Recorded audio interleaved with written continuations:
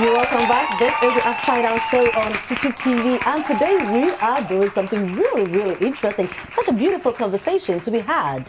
Yeah, indeed. People have a talent, but then they back the talent with some passion.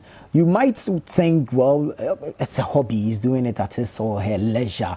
But it's paying off, and it's beautiful when you're having fun and then smiling to the bank as well. No, I'm going to ask this gentleman how he does it, because I love to move around, you know, but beyond just taking photos, I don't know how to make money out of it, but I think that is why we all have people we can look up to and can ask questions. Maybe he's going to be my mentor. Well, he's doing it, and he's doing it amazingly well. I mean, I sit in this country, and then through his eyes, I have traveled other countries. Can you imagine? And he's really doing a lot, you know. And sometimes when you get to know that the government can even use some of his videos, you know, to do, I mean, their own advocacy and research and all that. Ladies and gentlemen, our very own Ghanaian-born YouTuber making Ghana so proud. Ladies and gentlemen, please help us welcome Wode Maya. Wode Maya! That was a beautiful intro. Yeah, I mean. No, but honestly, you have to take me through some tutorials, because I think I should be making money. Oh, really? Yeah. Don't worry. Yeah. Of course. See me after this show. I will.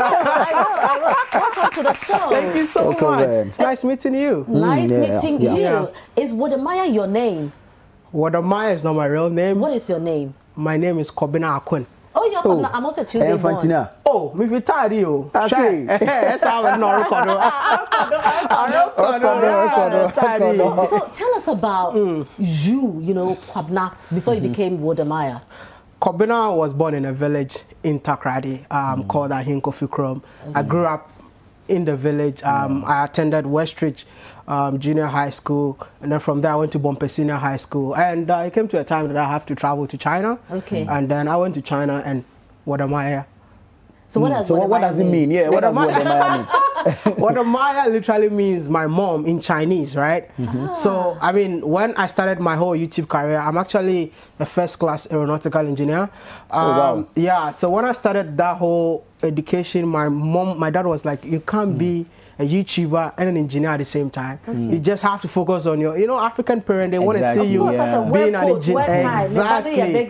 But my mom was always behind the scene telling me that, you know what, keep it low, but I mean, keep doing it, but on a low key, because your dad is extremely mad at you. So when my mom started supporting me, and then I decided that, you know what, let me change this whole YouTube name from Ghana Baby. Oh, you're Ghana Baby. Oh, okay. Wow. So that's how I started, Ghana Baby. Exactly. So that's why I still have Mr. Ghana Baby on my Instagram. So I just changed everything just to celebrate my mom. So every milestone on my channel, we do something for my mom. Awesome. Wow. So do you speak Mandarin? Of course, very well. Ah, wow. Who show me? What does that mean? I'm asking if you can speak Chinese too. No, how did you say it? How do I say yes? Charlie, this is your show you are doing on this TV. Be careful. Wow. No, so you're going to China, you know, and now being a great YouTuber. Do they have any connection? Yeah, I think I learned everything that I know in China. China really played a great role in my life, because I didn't know anything. You know, my first time of even coming to Accra was when I was applying for my visa. Okay. From straight to Takrady to Accra, then straight to China. And which year was this? This was 2012. And let me tell you something. When I even arrived in Dubai, they looked at me and they said, "Where's your mom and dad?" They even detained me for hours. I was the last person to, you know, exactly. So that's where the name is Ghana Baby came about. Okay. Exactly. So, I mean, I went to China, and I was exposed to 24/7 internet, and I was doing research about how can I study and at the same time do something else on the internet. Right. You understand? So that is when I started consuming a lot of YouTube content, and I found out that, oh wow, you can actually do this and earn from it. So I mean, I started everything on campus, just having fun. So I started my YouTube career in university. That's when my dad got to know one of my videos, and he got a show. Oh, serious.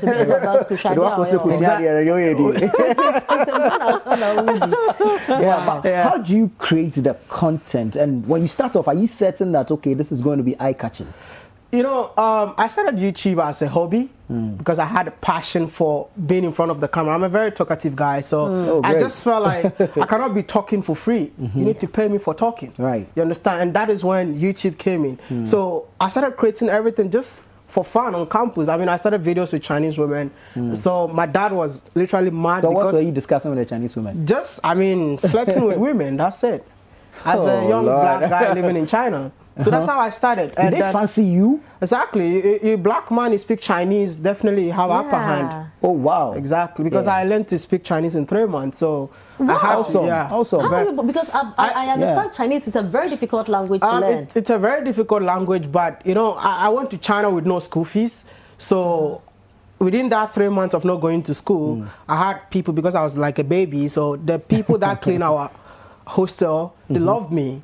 You know, they were like, why are you in the room? You're not going to school. So all the time they come to talk to me, and that is when I was able to communicate with them, consume YouTube video on how to say this, and I come and tell them. And within 3 months, I was able to speak the street Chinese until I even started my class. Wow. So that is how everything, exactly. Let's just go back to the content and then how it started with the Chinese women. So it started with Chinese women. And when my dad got mad, he was like, you know what, you speak Chinese. Why don't you use your Chinese in a positive way? Instead of always with women, because, you know, I'm not going to allow my son to be doing this kind of thing. So it came with the concept of being a black man, changing, clearing misconception about Africans living in China. Okay. And that, my first video blowed up. This was when? This was in 2014. 14, okay. Because I was doing YouTube for 2 years, no one was watching me. Like being a comedian, no one was watching. Until I spoke to my dad, that concept came in by changing the misconception about Africans living in China, and that's it.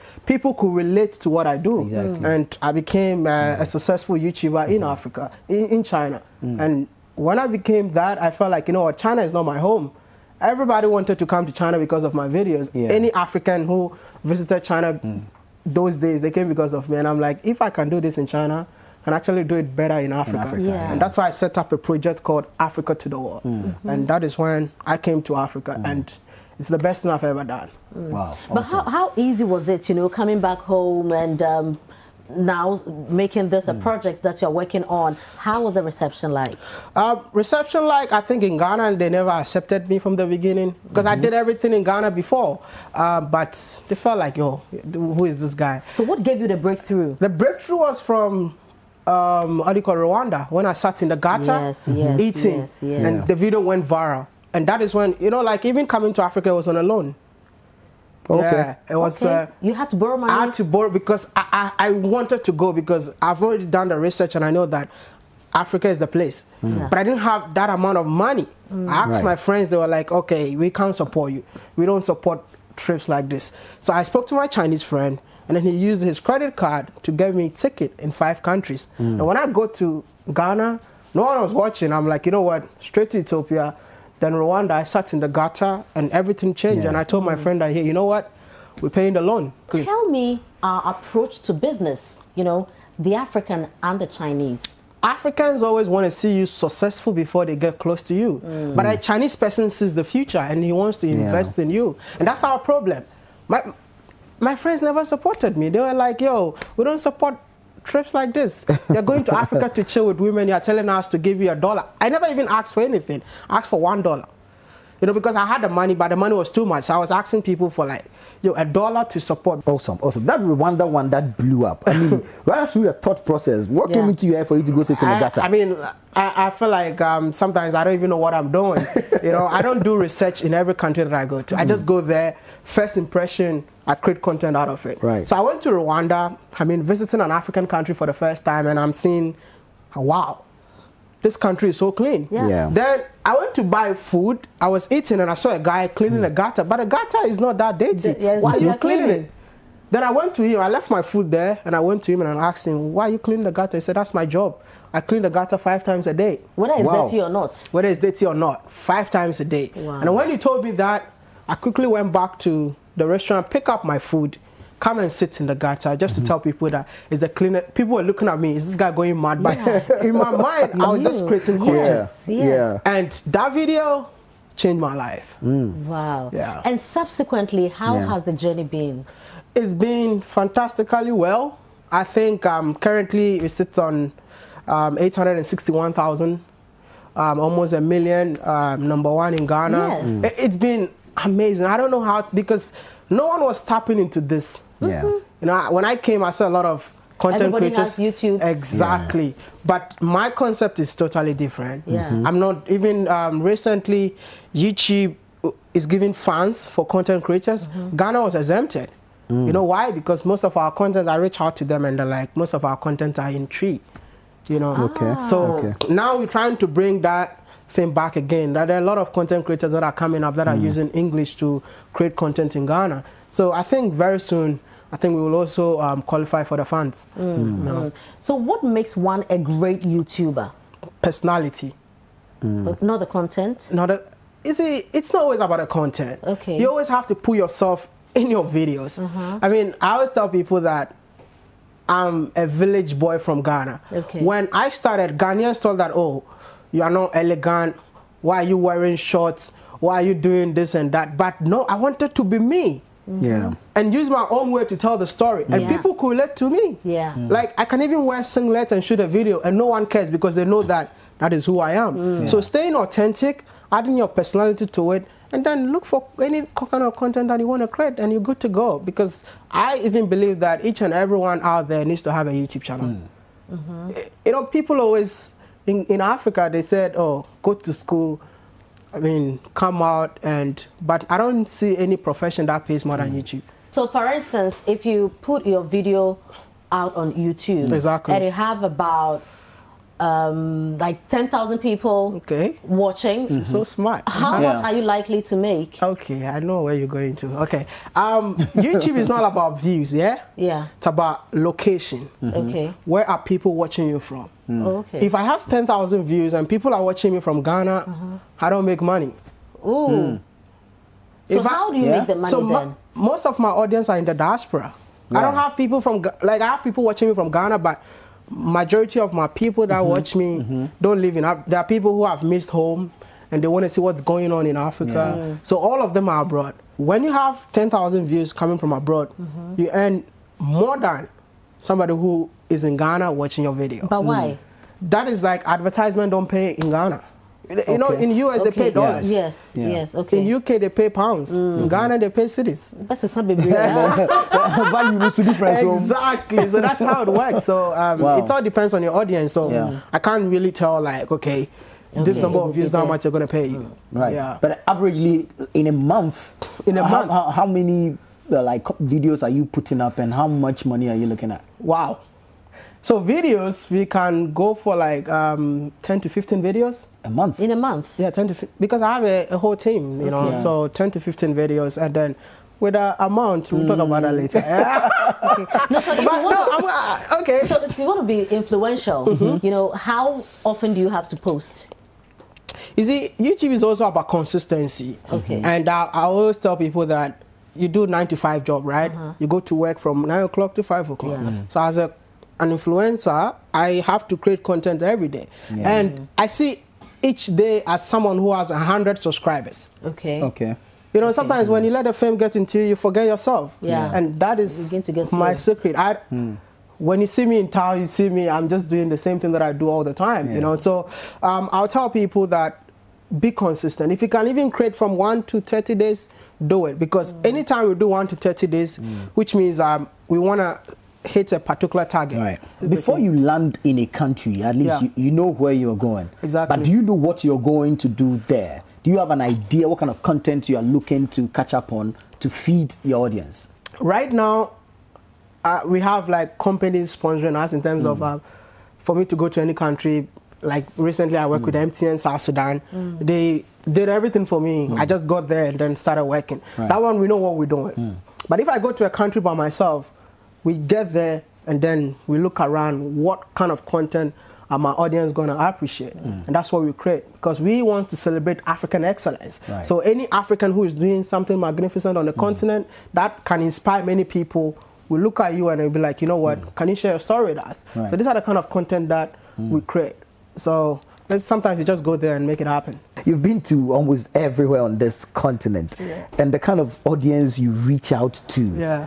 I mean, first of all, let me find out, I mean, which one has been your biggest interview so far, if you have one, and how much of an influence you think that interview has had on your audience? Okay, so for my biggest interview I've ever done was the one I interviewed the former president, J. Kufuor. I think it reached out a lot of people. I mean, even if I walk in town, people see me and say, oh, you interview my dad. People take me to a restaurant to eat because I interviewed Kufuor. But when it comes to the entrepreneurship episodes that I've been filming, there's a guy who uses school fees to set up one of the biggest charcoal factory in Ghana. And that video alone, I mean, inspired a lot of people. And now, right now, a lot of people are coming to Ghana to also start something, because all of us thought that, okay, being in school is everything. But these guys are just starting their own businesses and all of that. And I believe that we need to teach people that entrepreneurship is the key. Because even being a YouTuber, being able to invest in real estate, farming, and all of that. So, so have you had the chance to do stuff officially, you know, with government of Ghana? I believe that what we're doing is putting Ghana on the map, and the country must appreciate, but they don't care. See, recently I did a fundraising of $10,000 for a man who is building a park. The park was a refuse dump, and the man converted into. But someone like that, the tourism board needs to support. I went there personally, donated the man $10,000, and then it was so funny that we saw people from the tourism board over there saying that, oh, the park is done, I'm going to bring people to come and explore here. But this after the person did it on after the day I was doing the donation, after the guy doing everything, the tourism board just sent somebody to go there. Now they're even an authority. They're even bigger. They went there to check if the park is done, and they're going to bring people. Oh my goodness. I was there and I'm like, how do you guys see things? It's not cool at all. You know, it's another thing for another day. What can we do? You know, what can the nation do to take advantage of people like you? We just need to get the right people in position. You know, we need to have people who have passion for the country. People who are in position in the country don't care. They don't care, because go to Kumasi, go to what do you call it, Lake Bosunche. Oh my goodness, it's just there. Nothing. No one is doing anything over there. This can boost tourism in the country. And I feel like, do these guys even know the worth of Lake Bosunche? Nothing is happening. So, which means people who have roles don't have passion for tourism. They're just there, maybe because of their political affiliation. Well, we're going to take a break here. When we come back, we'll continue the conversation with Wode Maya. I mean, he's been there, he's seen it all, and so he brings a different perspective to this conversation of boosting tourism in Ghana and, of course, across the continent. This is the Upside Down Show, brought to you by Vodafone. Together, we can. We'll be right back. This is Fact Finder from the BBC. We live in a world where news travels fast, and sometimes it's hard to differentiate fact from fiction. Fact Finder brings fact-checking from the newsroom up close so you can separate truth from chaff. Be empowered to tell what's fake from what's real. Watch Fact Finder by the BBC on Citi TV every Wednesday at 6 p.m. Citi TV. It's your world.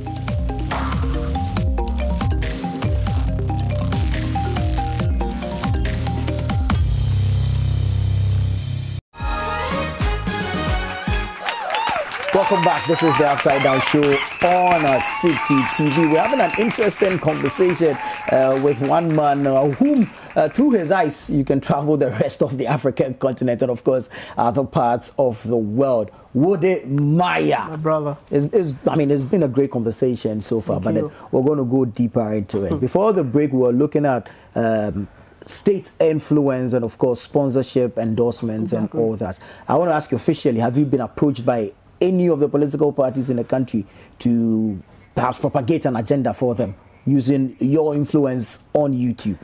I would say that not yet, but sometimes. I don't know if you understand that. Not yet, but sometimes, you know. So what? Officially or unofficially? I mean, unofficially, but at some point it was official. But you know, I'm not here for the money, and I'm here for an impact. Because when you make an impact, that's when the income comes in. You know, we telling the diaspora to come back home to help build Ghana, and it's something that I have passion for it. I've been doing it, I mean, over and over again, and it's happening. I'm meeting people that are coming to Ghana because of my videos. So recently, I think we were approached by one of the promotional centers in the country. Of course, I have the platform, so I had to go and then give them the platform to do whatever they want to do. I was at the event and everybody was coming to me, and I felt like, you know what, it feels good. I mean, knowing that you are doing your own thing in your own way, at the same time you are making an impact, which was beautiful. So, so now almost 1 million subscribers, and doing this over and over again. Where do you hope to take this, let's say in the next year, in the next 2 years? I think I'll be on YouTube for 5 more years. Because I have I've been to 21 African countries, and the goal is to travel every African country. And also we're going to the Caribbean, Jamaica, Barbados in September. We're trying to bridge the gap between Africans globally. So in 5 years' time, I think we're going to set up our own TV channel where people are going to report positive news about Africa in their various countries. So we're building it. We're building it already. We have people, like everywhere I go, I create a YouTube channel for people, for them to start making money. So whenever we start our own thing, there will be our reporters in various countries, and I'll just sit back and watch. CEO level. So one day when Wode, I don't know how old you are now, but you are Ghana baby, you know? Ghana baby. So one day when Wode is like, say, 50, 60 years old, what would you want to be remembered for? The village boy who's single-handed changing the narratives of the continent Africa. It's happening. I'm seeing Africans uniting just because of my videos, Africans getting to know each other just because of my videos, and that is the only thing I want to achieve, and when I'm done, I'm out. Right, but having traveled all these countries, you've done 21 African countries already. How does it change your perspective on issues, especially with tourism, because that's like basically your forte, that's where you're pushing? We always say this is Africa, but I'll tell you that some African countries are way ahead of others. And I believe that some African countries can learn from other African countries, but it's not happening. You understand? I went to Namibia, and let me tell you something. They got the best roads in Africa. But let me tell you where they got their road concept from. From Ghana. Can you tell me that you got the best roads in Africa? No. They got the concept. I met the Minister of Roads. I interviewed the CEO of what did he say? They told me they got their concept from Ghana. What is the concept? I don't know the concept of roads in Ghana. The concept of building the best roads, they got the best roads in the entire continent of Africa. But they got the concept of building the ideas, everything from Ghana. So how come we are not there? Then ask the people in power. Ask the people in power. I was shocked. You know, when they asked me, they told me that, I know you're from Ghana, yeah? I'm going to tell you something. Yeah, in my country, because you're coming to tell us about we got the best roads and all of that, but we got everything from your country.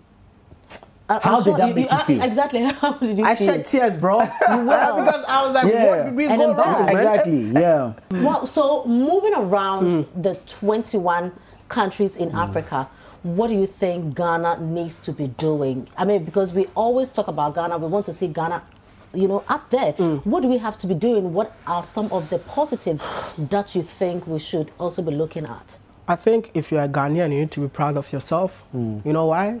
Because of Kwame Nkrumah. Everywhere I go to, people respect me a lot, thinking that my country is on top of the world, just because I'm coming from Ghana. But when you go to a country like Kenya, you see the development, and then you come back to Ghana, and you don't see that happening. I met a man who asked me, oh, did you come here with Ghana Airways? And I'm like, I came here with Ethiopian Airlines. And he's like, you don't have airlines? I'm like, no. But Kwame Nkrumah had an airline. I'm like, no. Currently, now we don't have. The man was so disappointed. You know, I just felt like Ghana has the name.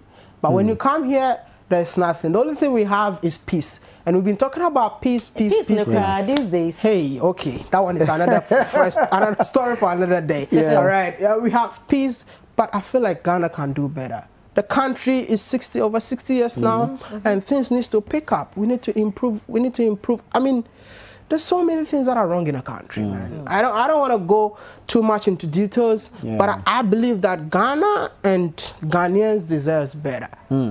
You can't compare Tanzania to Ghana. But let's look at, you know, it is the human beings who make up the country. Okay? So when you go to, so for instance, you mentioned when you went to Rwanda, somebody's job is to be cleaning the gutters 5 times a day. So even when the place was not dirty, the gentleman was there making sure that I'm doing my job. What should Ghanaians, the human beings in this country, what do we have to do? I mean, the system needs to be fixed. And when the system is fixed, it's fixed the mindset of the people. But the system is run by humans. We are all citizens, right? But if you go to Rwanda, the system is working because the leaders set up what? The system for us to follow. Look at a Ghanaian man in the United States. Take him to the United States. They will tell him that when he sees a rubbish, he should put it in what? In a bin. Will he put it on the floor? No. When he comes to Ghana, he put it on the floor because the system is not built. That's why I don't agree with people who are saying that we should fix our mindset. The leaders are also citizens, right? And we all know that this is not right.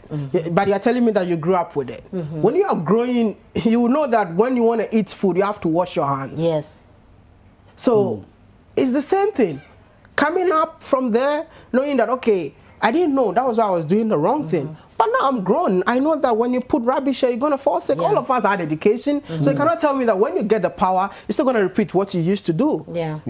It has to be changed. You understand? And who changes it? When you get up there, set up a system that will affect all of us. And that is what Rwanda did. You can't put a rubbish on the floor in Rwanda. You'll be arrested. So when it's something like this exists, no one dares to do that. You understand? So I believe that it's the citizens that goes up to the leadership. So when you get there, you guys should put your heads together that we want to build Ghana. Must it not start from the citizens? Because we are also putting the people there. And I always ask myself that if you have a neighbor, you understand, that you know that, okay, this is my neighbor. I know that this person lives his life like this. But because of what probably I would also get, because this is my neighbor, yo, brothers, they want like you mentioned, it's about whom you know. So although I know this person might not be able to do the work, because I am connected and I might also get something from it, I will force and put the person there. And then the person gets there and we are all doomed. So, I don't know, it's a chicken and charity begins out. You understand? So the citizens, we are the ones putting people there. How do we all come together to fix stuff, to change the system? You see, I don't know if you really understand what I'm trying to say. I do. But you being a citizen, you will try your best. By doing what? I mean, you clean your surroundings. But are we doing that? That's what I'm asking. That's what I'm saying. We are not doing that. But the system is also not checking on us.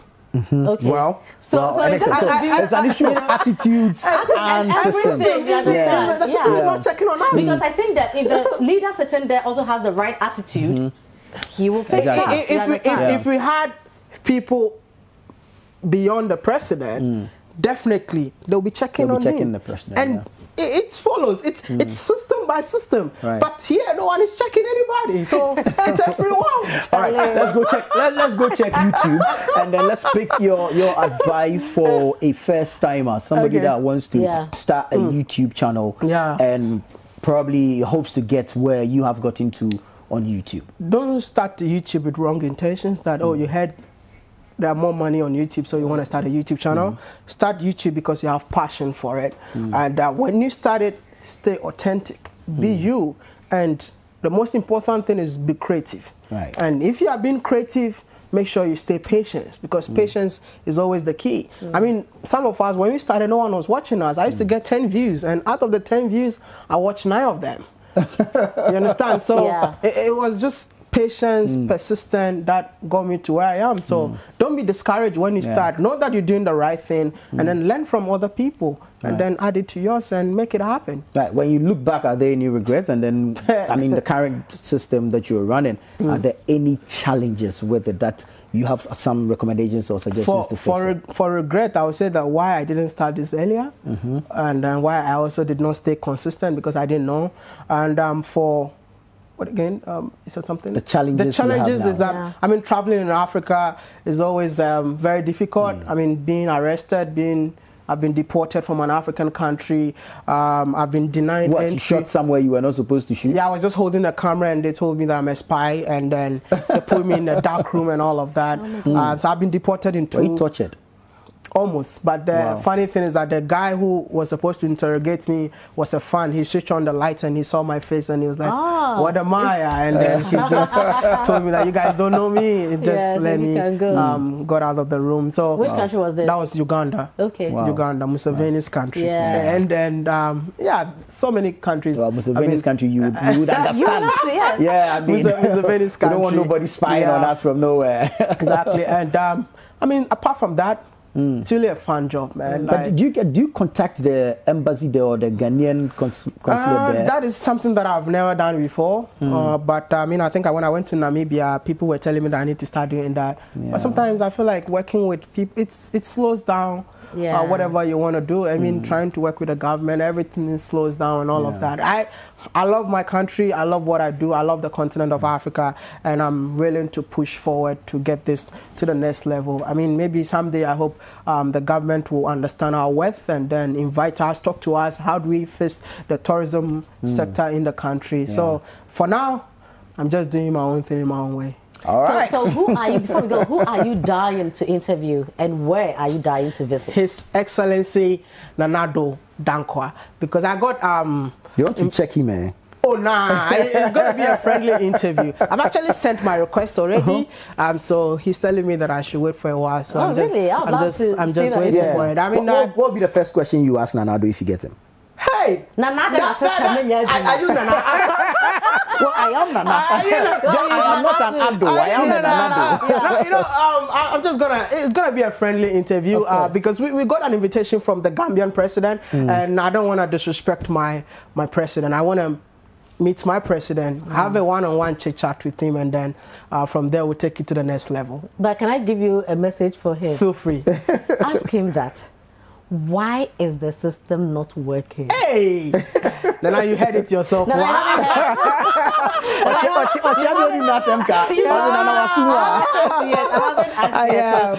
because I think that there are lots of things. We all love Ghana, you know, and I think that if we all put our hands on deck, we can build Ghana. You understand? But they have the power. They have what it takes to make things happen. So we should all get involved. I mean, we should all get involved, and they should give us the right attitude. They should let us believe in them, you know. And which country do you want to visit? Are you desperately waiting to go and see?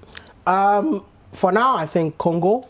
Okay, why? DR Congo. DRC Congo. It's a francophone country. Congo has been through a lot in terms of war. I love going to war zone countries because I'm just. The way you're stubborn. I just came back from Somalia. Okay. It was very scary though. Of course. Yeah. So I'm trying to go to Congo to go find out what is going on in Congo and also share that message to the world. You speak French? No, yet. But you're learning it. I'll start my class very soon. Okay. That's one of the reasons why I didn't go. But the thing is, like, when you don't go to such countries, I have subscribers all over the continent, so people start giving you pressure. But I feel like I have more Congolese fans right now, so it's time for me to visit them. So that's why I'm going there, just to see what's going on there. Awesome. All right, so thank you very, very much, Wode, for coming. We are so proud of you, and I really believe that Ghana would very soon, you know, tap into what you are doing and put Ghana out there for the whole world to see the amazing things that we are also doing here and the beautiful country that we have.